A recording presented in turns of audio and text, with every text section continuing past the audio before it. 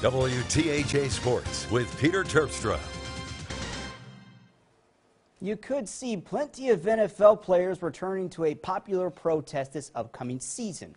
We're talking about taking a knee during the national anthem, and you could see some Pittsburgh Steelers and, well, players on any team do the same.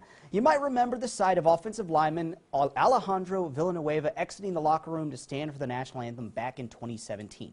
He's a former Army Ranger. Now, the team had planned to stay in the locker room, as Coach put it, to not play politics. Now, years later, and after plenty of protests of police brutality against black people, Coach Tomlin says he will support his players in any protest.